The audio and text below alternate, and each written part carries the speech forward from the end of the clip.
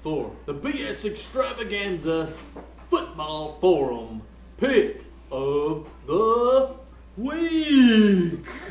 Week like Tennessee.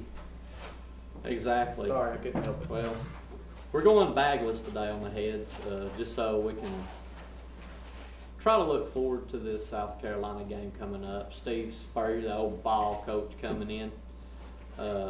Actually, we're going to their place in Columbia. That's always a nice thing. As a Tennessee fan, though, you know what I'm actually looking forward to? Basketball. Basketball. Basketball season is on the horizon, people. Bruce Pearl. He's going to have the guys ready.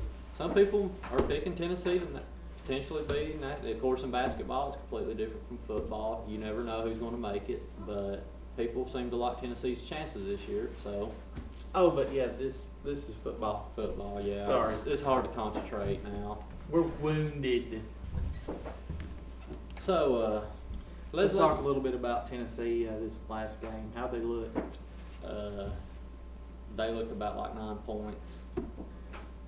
That's about how they look. Their defense looked good for a while. Then it got to the point where their defense was just pretty much pitching to 10 out there on the field because they was out there so much. You know, my confidence was up after watching that Mississippi State game, and I thought maybe we're getting it turned around. And you know, I thought, man, we really had a shot. I really believe we had a shot at upsetting number 2 Alabama. But apparently, Brandon, we are living in a fairy tale world. That's right. And now I'm going back and questioning, how did we beat Mississippi State? They must have had an off night. I think they did, and our defense stepped up and scored 2 touchdowns. And then at the end of the game, nobody cared. Nobody cared. Mississippi State knew they was done, and they just kind of let us march down the field on them. But anyway, that's just old good memories right there. Well, speaking of old good memories, we're facing, who is the coach of South Carolina? The old ball coach. Now, I don't know that he's beat Fulmer before, has he? Maybe out of 10 times or 12, maybe he's beat him 11. Yeah, maybe 11 or 12. But the thing about it is, I don't think he's beaten him since Spurrier beat Tennessee when he coached Duke. He's beat Tennessee when he's at Florida. But I don't think he's yet beaten him that he's been at South Carolina. But that could be changing. Oh, he has beat him. They come to Knoxville and won, remember?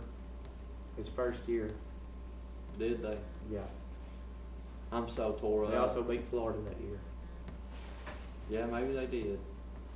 Yes, he has beat Georgia. He has beat Florida. And like you said, he has beat Tennessee. So, he has beat Fulmer with every team that he's had. So, a lot of people say Spurrier. He beat Fulmer's wife. And that was... You heard it here first. Don't go looking up on the internet on that stuff. Yeah, don't look it up. Because... Or just trust us. FBI agents will show up to your house, and that'll be a bad thing. Focusing back on the game, I think Tennessee might have a better chance at running the ball if they put the dadgum Smokey the dog in there. I think he might be able to run the ball a little bit better than them other guys. Well, actually, he's got bad lungs for smoking. Smokey? Yeah. Yeah. It's not just a cute name. He's got a serious problem. Serious as. Would you not have a serious problem smoking if you was up there around that environment right now? He's got spots all over him. It's really starting to show. And I even saw on the internet where somebody had photoshopped a paper bag over his head too. Oh, that's a dang shame. Anyways, there's a football game. There's a football game, and this year we like our football team, but it's shot, ain't it? Yeah, I mean, it's been rough for us, but we're still gonna hope the best. But I don't know, taking on South Carolina. I just hope one thing, Scott. I hope Tennessee don't get caught looking ahead to Wyoming on this one. Yeah, I mean, because they're excited about somebody they might can actually beat. That's right. They could be looking ahead. You're right. Wyoming better watch out. That's right. We got an off week. We do? Yeah. Good. I'm going to go ahead and tell you, Scott. We've been having off weeks. Tennessee's not going to win this game, I don't believe. And Oh, ye of little faith. that's right. As much as I want to say that we can win, I'm just going to think that I just don't know if South Carolina's got a pretty decent offense. They can score some points. We can't. We Is got that a the way good. you feel? We got a good defense. I'm gonna, I'll go ahead and throw my score out. South Carolina, 23. Tennessee, 6. Brandon, I don't even know who you are anymore. But seriously, no, I'm going to go with South Carolina. I mean, I think Tennessee could win the game if they had a really great night. But man, I'm just trying to be a realist, and it's just not looking good. We can't move the ball for some reason. And South Carolina's got a great defense, and so that's just, and it's a away game. Yeah, I see South Carolina and Spurrier getting a win in this one.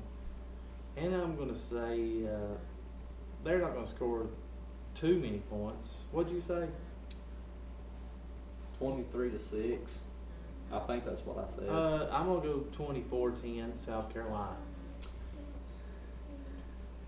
And let's just make a stern note here.